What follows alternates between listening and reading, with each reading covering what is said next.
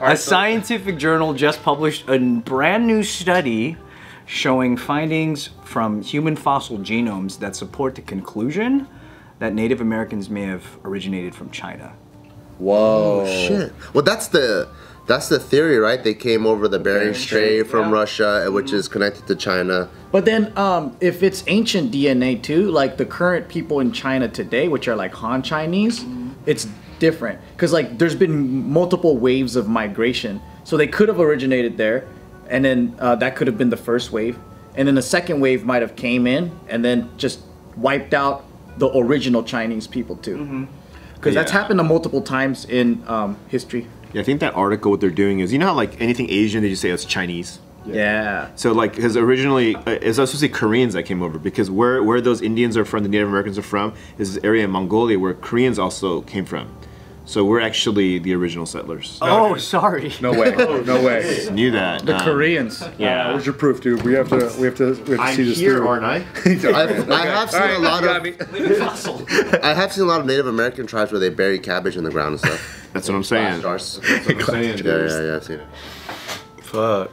And then all the Indian casinos filled with Koreans. That's true. They're just trying to get with their roots. Yeah. That's true. Just want to let you guys know. Don't let them bastardize our culture, guys. The Korean culture. Yeah. A lot of Indians doing this. Native Americans. So then now, like, what do we do with that info? Not to say that that's like this, but we're like, what now? Now you got that. What do you do from there? What did people think before? I'll tell you what China will do. China will try to slowly overtake America. Yeah, America. And it's already happening. Yeah, they want to. It's gonna be like it's rightfully ours. They go now. Morongo is ours. Pachanga is ours. San Manuel, Paula Casino. That's where they ours. start. It's gonna be renamed Paching Chong.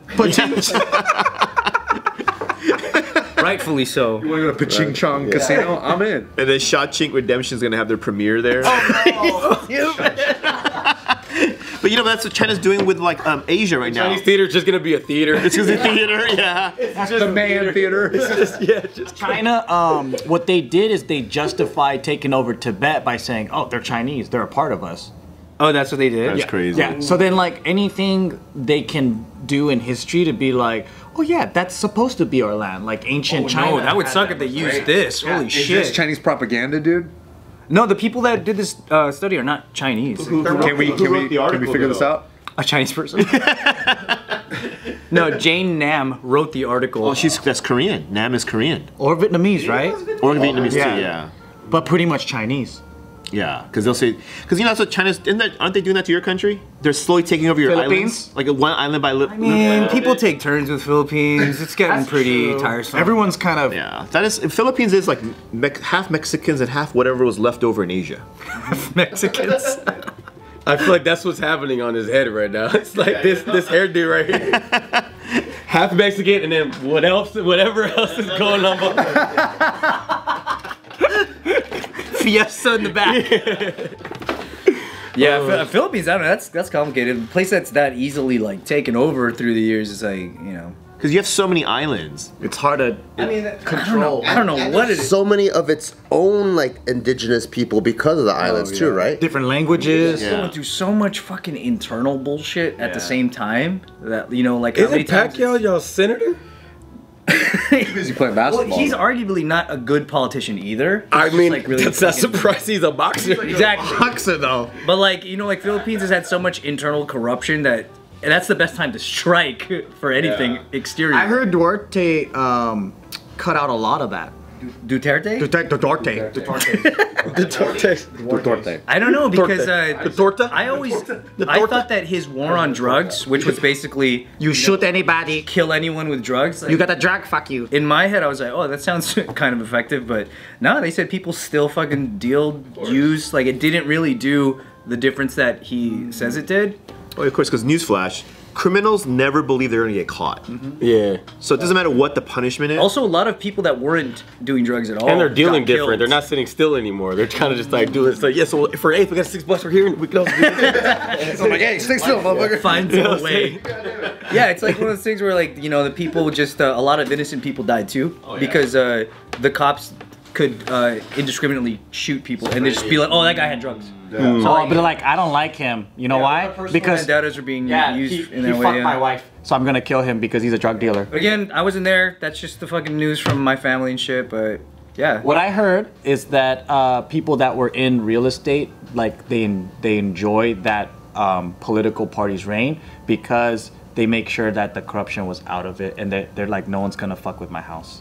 Yeah.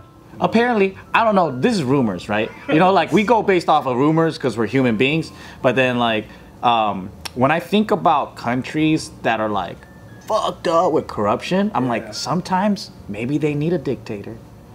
You know, you can't just, because even like maybe, you know, like, and then because we don't know. Maybe once there's order and structure, then the dictator can go.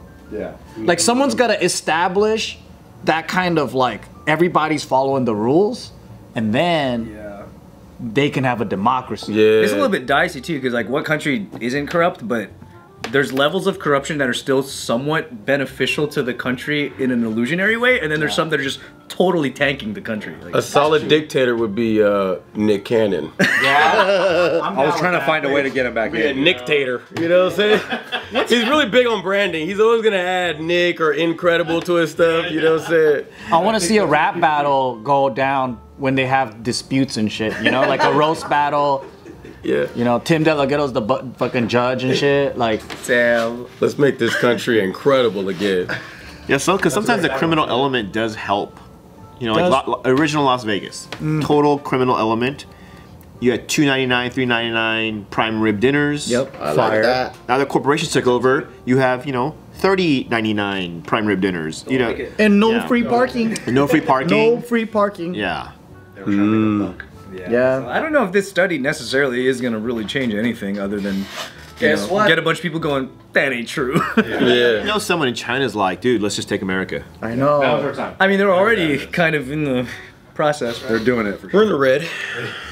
They're gonna take Alaska over first, because it's closer. But again, I mean, China's activity with how much of America they're taking over, again, you can't really be that mad at China because they can't buy nothing that ain't for sale. That's true. But you know, when I think about Native Americans and who they might look like the most, I would say Cambodian. There's a pageant. I would say like, who looks the most Chippewa? Chippewa. Like, It's Cambodian. you know what I mean? You're Like, get a Cherokee man or a Chumash man, you know? And then what does he look like the most to you? And I'm like, maybe a Cambodian guy, but not the Chinese Cambodian guy, you know what I mean? Didn't one of you guys say there was like a thing where there was like a Mongolian traditional Oh yeah, I watched the. and then Native American next to each other? Yeah, it was like a throat singing collaboration. It was a Mongolian throat singer and a Native American one. And then when they stood next to each other, I'm like, man, I can't even tell which one's Asian, Yeah, which one's yeah. Native American. They literally look exactly the same. Might be Mongolian. You know? Yeah. You mean Korean? Guys, come on, it's Korean. Sell that. I don't know why you guys keep changing this They bastard. weren't wearing makeup though. Oh, okay, that's different. Do you really North Korean, got it. do you agree that Koreans are the #1 Asian in all of the planet? In all the planet, as opposed to like half the planet, or yeah. I mean, for me, Asians, there's big three. It's the big three. No one matters. It's Chinese, Japanese, Korean. Like, I mean, because But who's #1 out of the 3? clearly Korean. All right, state your case. At home. At your guys' home, what kind of TVs do you guys have hanging on your walls? Chinese TVs. You have Chinese? Clearly, no one watches TV at your house. The TV's broken. Your TV's this thick. It's like this thick. The screen's a triangle.